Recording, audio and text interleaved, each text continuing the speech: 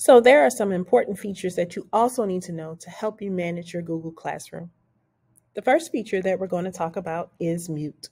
Mute will allow you to turn your microphone off and on. At times when it's not time for you to speak, you'll be asked to mute your mic. At the bottom of our screen, you will see several features. Right here, you see a microphone. To mute your mic, you would simply click on it to turn it on.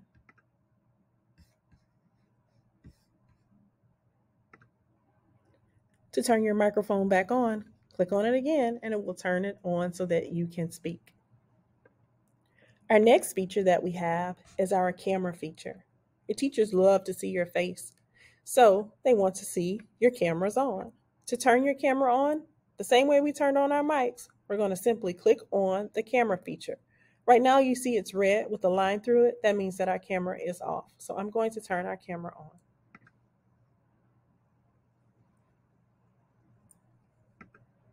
To turn it off, you would simply click on the camera and turn it off. Our last feature is our chat feature. We use the chat to ask questions or to collaborate with our classmates.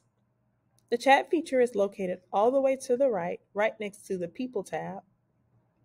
If we click on this, we're able to chat with everyone.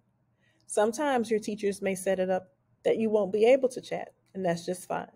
But in the event that they do allow you to chat, this is where you will send those messages.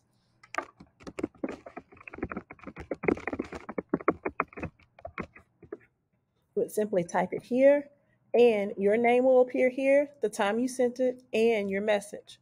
Your teacher and your classmates can respond back to you. These messages can only be seen by the people on the call, and although they are deleted when the call ends, your teacher can keep a record of them. So let's be mindful of what we type in our chat.